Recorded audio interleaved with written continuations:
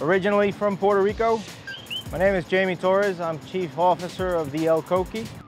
Excited to have taken delivery of the ship and deliver cargo for Puerto Rico and its people. So what does it mean to be first in class, first in the world? This is a container ship that carries RoRo. The thing that separates it is the fact that we're using a cleaner burning fuel with the LNG versus traditional marine fuel. A much better environmental impact. We're excited to bring a much cleaner product to the Puerto Rican service.